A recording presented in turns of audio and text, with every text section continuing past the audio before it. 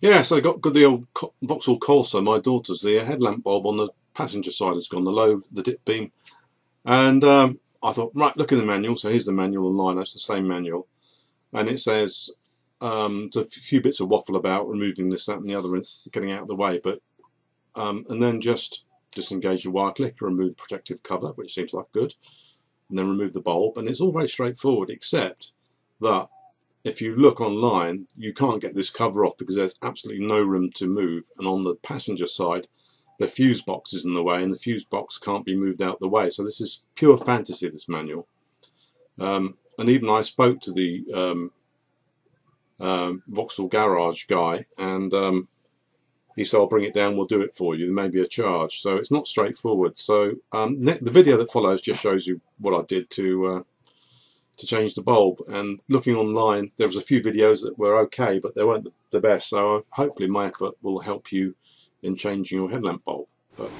So here's the offending car. I've never seen such a convoluted procedure to change a headlamp bulb.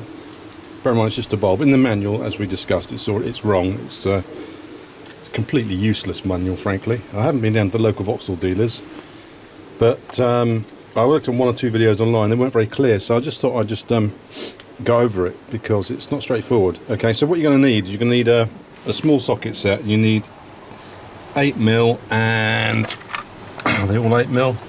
Yeah, an 8mm socket, and you also need a longer bar because one of the headlamp bolts is down through this hole here, underneath there, and be careful you don't drop it.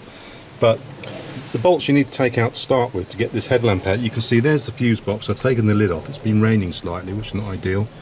And it says in the manual to undo that clip as we discussed and push that cover back, but you just can't get in there. It's ridiculous. You're going to have to take the headlamp out just to change the bulb. The manual is wrong. Presumably this box has been relocated at some point and blocks it off. You may have more joy on the driver's side over there because there's more room. You can see in there, there's the air filter box which you could remove, and possibly you could get access to the driver's side, but on the passenger side I think it's a headlamp out job, and certainly that's what it says on the internet. So the bolts you need to remove, you can see this one down here, that's at the top of the headlamp. There's the headlamp going up. This is the passenger headlight. That bolt, it's already standing up, I've undone it. That bolt has to come out, so take that one out, number one. The second bolt you need to take out is on this fascia. You can see where this bonnet icon and motif is. There's a plastic moulding, and there's a row of bolts. One bolt there, 2, 3 bolts, and 4 bolts. Again, 8mm. You can see they're standing up because I've already removed them. So take those 4 out. Okay. Now, once you've done that, if we just remove these now quickly by hand, there is underneath there is I'll take those out. So under there, so that's those 4 being removed. Now under this cover, you can see down there, there's the actual headlamp. That bracket at the front is with a hole in it. That's where that bolt goes in for the headlamp, and that bolt is accessible from here, from this hole in the top. And the idea is you're supposed to poke around, but unless you've got a socket to hold it, you're going to have to pull this forward and put it back by hand. And the bolt that was in there is this one. It's a very long self screwing bolt. It's quite rusty actually. 8mm head again, but probably about 1 3/4 inches long. Okay, so I'm going to put that in by hand rather than trying to feed it down, because if you feed it down the end of your socket, actually the washer won't go through the hole anyway. So again, the manual is wrong in that respect. And then finally, what I understand is, once you've done that, the thing still won't come out. It's still fixed in because there are 2 bolts underneath, or 1 bolt or 2 bolts. I'm not quite sure actually, they're unclear, but underneath. And to do that, we need to get access to the inside of the inner wing under there. So I've got a ramp here at home. So just to give you a better view, I'm going to raise it up and then film what's in there to be taken out. This panel here, the side panel, has to be pulled out so that you can get to this bolt to release the headlight. So we're going to be doing that in a moment before it starts to rain. It's September, end of September in the UK, and it's like April showers. One minute it's sunny, next minute it's absolutely chucking it down. So anyway, without further ado, I'll raise it up slightly so you can see it, and then we'll have a look under there and see what we can remove. You can do it from the ground, but it's easier if I just jack it up because I can film at the same time. So hopefully with a bit of jiggery pokery I should be able to show you where these bolts are. I don't know if you can see those. Let's just try this. Spot meter.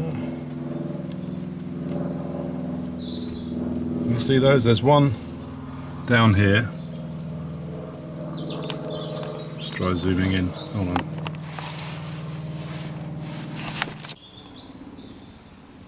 Right, so the first bolt is down there, right on the curvature. Can you see it there? That's the first bolt, and then if you work our way up the wing,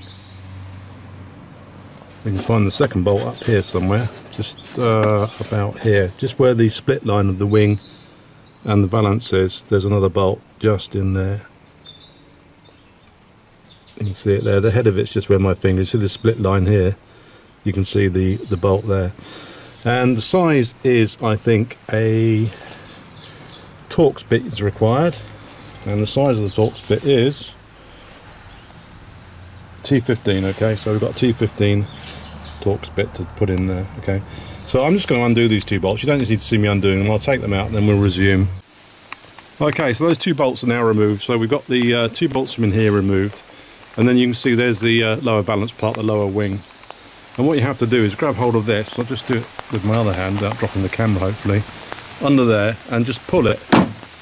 And then, okay, now that we've pulled this away, I'm going to show you which bolt you need to take out to remove the headlight. If we look in here, look, just pull it away slowly and look towards the front. You'll see that red stopper, that one. See it in the middle of the picture now? That is what we need to remove. It actually looks like an expanding plug, so I think you just need to loosen the bolt to allow that rubber kind of pliable plug that it's screwed into to relax, and so it's not distended, and it should just pull through the hole. So I'm going to do it like this. I'll just back off now, you can see it. I'm going to go in from the front with a long socket and put it on there and just loosen off that bolt and see if we can withdraw the headlight. So I'll just undo it a few turns and we'll see how we get on. Do you know what, this just shows that how these people that make these cars now don't expect ordinary people to do anything even as simple as change a bulb, because unless I've got something completely wrong, this is getting more and more complicated. So you wrestle the headlight out carefully by pulling this away and just get the headlamp in this position. And can you see under there, and perhaps you can't even see it, can you see that's the socket I pulled out, that plug there with the red, see that red lever sticking out? When I've got the headlamp clear I'll show you more clearly where it plugs in, but it plugs into a socket just at the bottom of the headlamp down there. I don't know if you can even really see it from where we are. Perhaps you can just on the edge of it, but it's under there anyway, and to get it out you have to push that red thing through with a screwdriver. So I'll just show you that when I've got the headlamp out. So let's remove it and then we'll go on to the next bit. So just to recap, that's the screw that I took out from the front part of the headlamp. It goes into that receptacle down there, this one. Can you see that down there on the front of the wing? This is where I am on the wing. It goes in to that receptacle down there, and it was necessary to pull it all out. It wasn't a distended plug type fitting.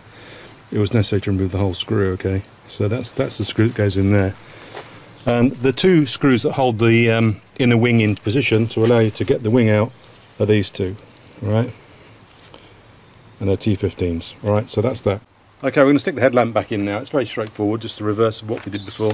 So there's the evil connector that you have to plug in. Have you got that in focus? Very good. Now here's the plug that goes into that evil connector. You can see that's the action.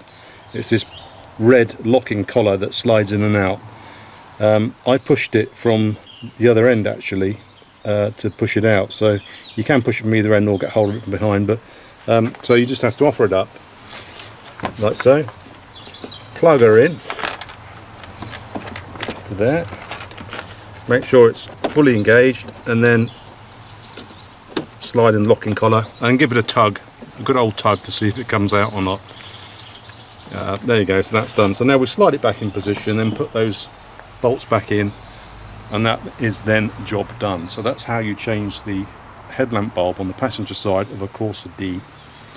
I hope you enjoyed that, found it useful. And if you can, just subscribe to the button down in the bottom right hand corner of the screen, just down there.